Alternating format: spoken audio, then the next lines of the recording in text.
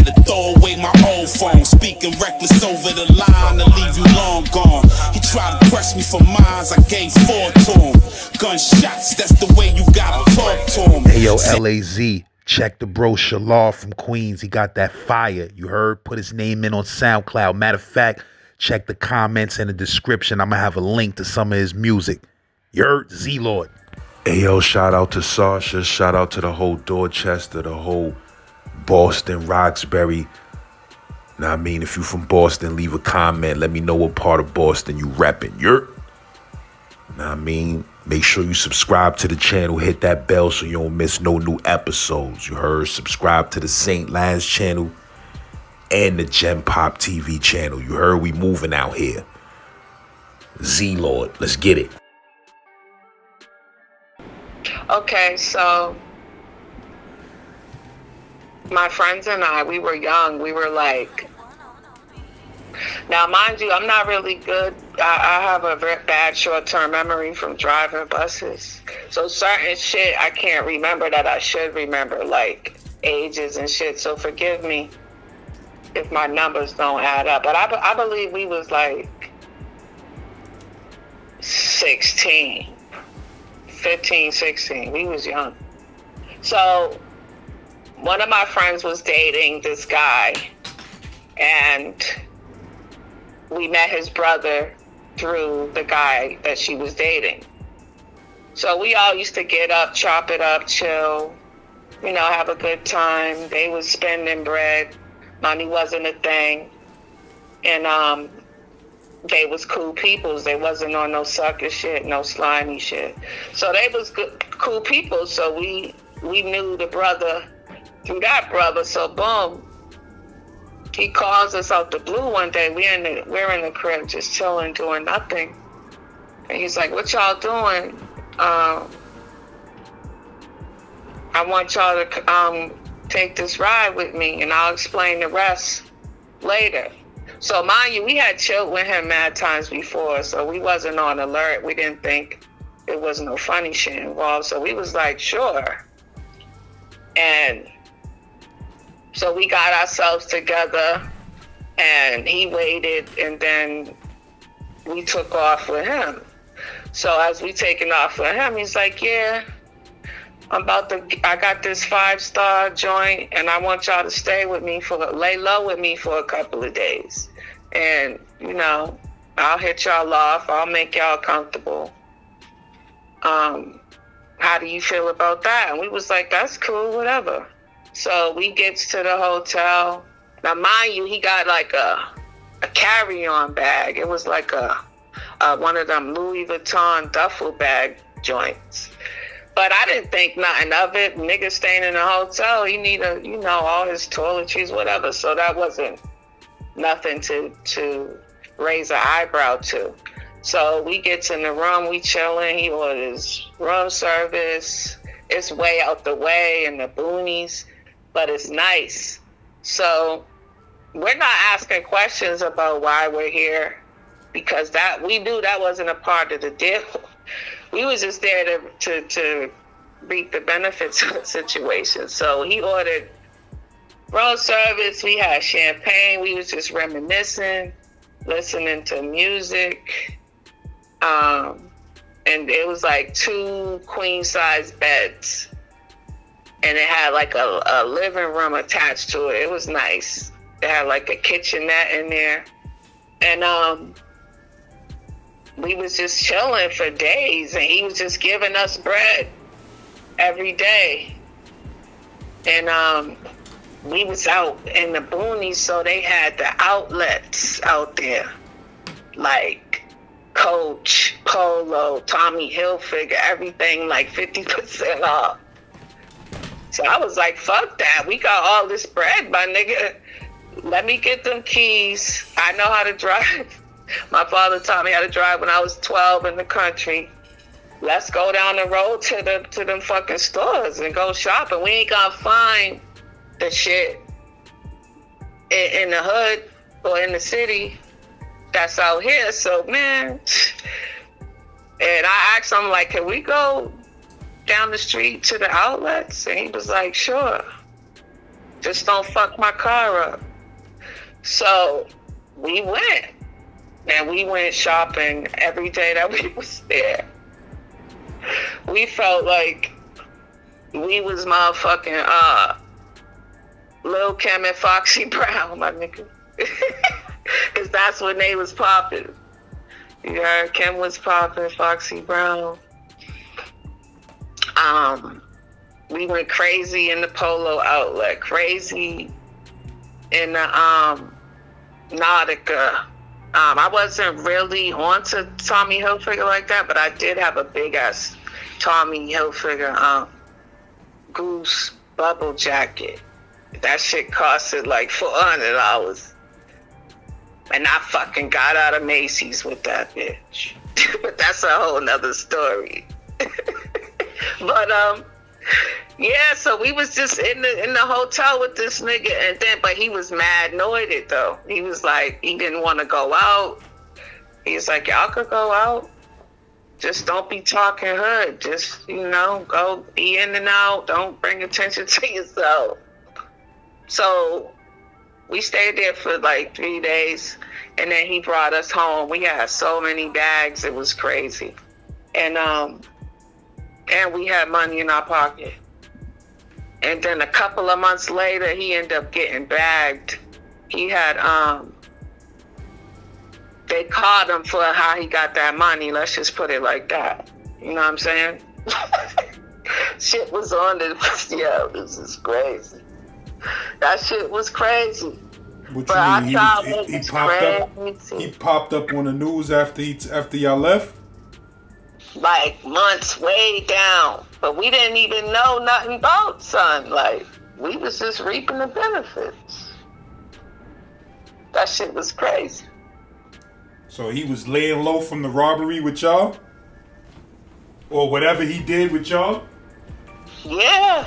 And we didn't even know. We was oblivious, my nigga. And that's just how smooth he was. That's just how smooth he was. And he was giving us like thousands of dollars a day. Thousands of dollars a day each. That shit was lovely, my nigga. We soaked all that green up. All of it. That was when chasing some bread goes right. Yeah. That shit was lovely, nigga. We thought we was motherfucking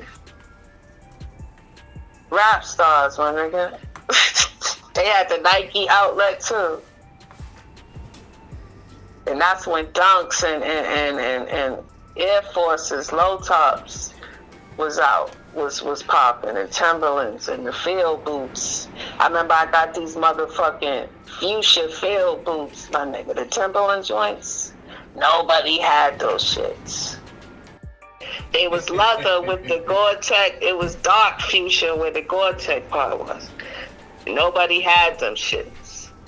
And I had mad other shit. Man, I was a good lick that day, boy. The nigga gets fucking booked. But I'm just saying, what you seen popped up on the news? What did you see? Oh yeah, they got him. They had him all out, walking out the courtroom with his head down. Nigga had a hoodie on, but they showed his face, my nigga. You know how they do, niggas.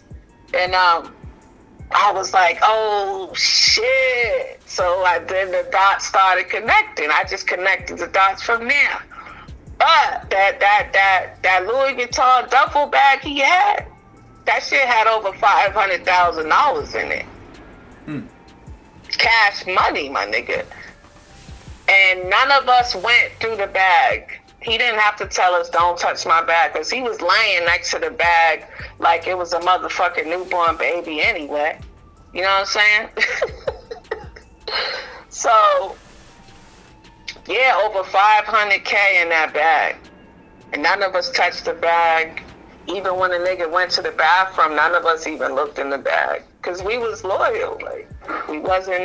Back then, people wasn't violating each other how they do now. You know what I'm saying? People had respect back then. But yeah, it was over 500K in that bag. That's for crazy. real. I wonder how much he got to spend before they found that shit. Yeah, I know, right? Calculate that. Y'all was the only motherfuckers who got to spend something. Exactly, nigga. We was. How much you say you think y'all spent? He was giving us like 3-4 G's a day.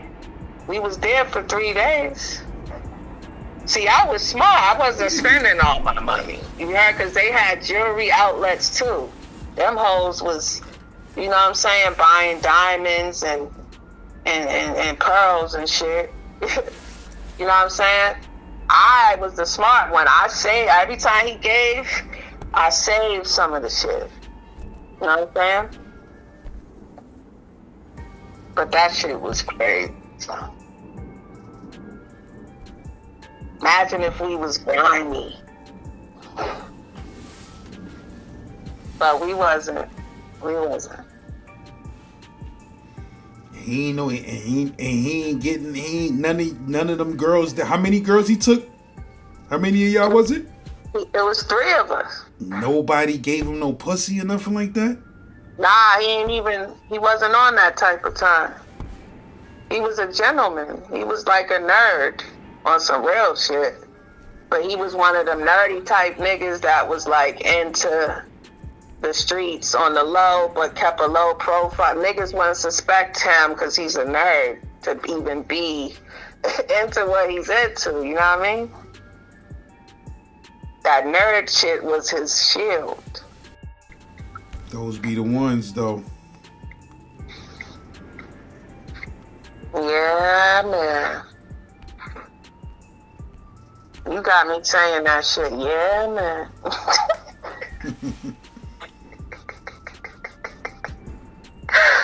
Nigga said a German Bernard. Yo, I almost pissed on myself, though. And nigga said the polo boots. Nigga said niggas be fucking scuffling. Like, what's up? Cause I seen that shit. So when a nigga do a little skit or something, you heard, and then he looked just like the niggas you been to in your lifetime, and that shit just be so funny. Like, look at this shit. He is not telling no lies. Man, polo boots, man. Niggas be low with them shits. Them shits had they time, baby. That's so funny because I got a little story about that shit. What, about some polo boots? Yeah, it's just like a little 5-minute joint, but it's funny. Well, It's funny. Go ahead. I'm recording. Go ahead. Let me hear it. It's so funny because before I watched your polo boots joint, like a couple of days before last, me and my comrade was talking on the phone, and he was going out with his brother. Now, mind you, they both did hard time in the Fed, so now they just trying to get their life together and have fun. So, they be hitting the club sometime, and they be trying to get all fly and shit, That means something to a nigga that did time. And I don't know what it is, but when they go out, they just gotta make a statement. So he's like, yeah, me and my big brother went out, and he asked me, yo, what you wearing tonight? And so my comrade told him what he was wearing, and then he asked his big brother, what you wearing? And he's like, yeah, I'm wearing this shirt, but you know what? I gotta break out my polo boots. And then my comrade was like, polo boots? Them shits is ugly as fuck, my nigga. That buckle? Hell no. What you said? The nigga had just came home and he ain't know them shits was out of style? No, he been out, but he he just liked them shits, I guess. Some niggas just like them boots. You know, everybody had them shits, so some niggas just wear what everybody. I never cared for them them boots though on men. I never really cared for them. Now I ain't gonna hold you. My father got a pair of polo boots. I mean, we all had a pair. At one time they was the shits, but then you know niggas started selling them shits for a good $90 and all of that, $75. They knocked them shits off the totem pole. Then they started getting weird, putting weird looking buckles on them and shit. Like the colors was getting weird. Like shit started looking plastic. At first they came out back in the days. Polo boots was the shit, the moccasins and all of that. But when them shits, when that resurge of polo boots came out and they started making the horse mad big on the side of the boots and all of that. Them shits wasn't looking good no more, my nigga. Them shits took a motherfucking dive. In the deep end, my nigga. Niggas was nowadays, you see a nigga with a pair of them shits on, nigga. You just already know what time it is. He all type of criminals or crackheads and all of that. Just only came crackheads wear them shits. Yeah, man. But yeah, so he was like, yeah, that fucking buckle, nigga, that turns the whole boot off. I don't like them shits, bro. But his brother did wear them, and then boom, 3 days later, here you go. You gonna upload polo boots, nigga. I sent that shit to him. He was rolling. And I was like, wasn't we just talking about this shit? No, I was on the floor crying when I watched that polo boots upload, yo. That shit had me in tears, son. Yeah, man, them shits is looking rough.